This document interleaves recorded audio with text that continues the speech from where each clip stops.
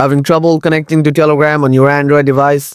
It's a simple fix. In this tutorial, I'll guide you through the easy steps to get Telegram working smoothly on your Android phone again. Let's get started and solve this together. Before going to advanced settings, try these basic settings. Ensure you have a stable internet connection. Try switching between Wi-Fi and mobile data. Restart your router if you are using Wi-Fi network. If the issue persists, then follow next. Solution 1.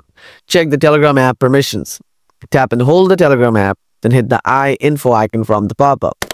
After that, go to permissions. Now ensure that all the permissions are allowed, including photos and video. Solution 2. Clear Telegram cache and data.